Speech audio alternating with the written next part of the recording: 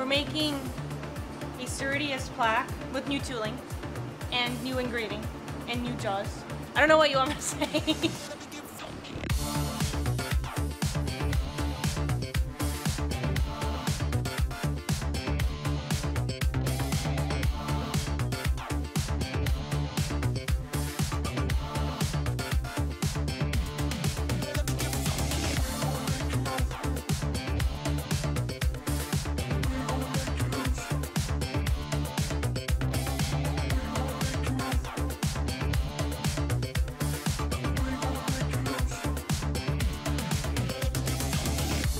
I am gonna run a finishing pass on these.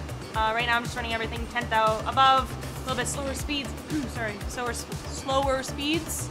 So, on my finishing passes, it'll be about 10 thou. We'll run it a little bit faster, like it's supposed to for finishing. So right now it kind of looks really cloudy. So I'm hoping the new stuff eliminates that with the proper feeds and speeds. Right now we're just trying to get the base work out and film it.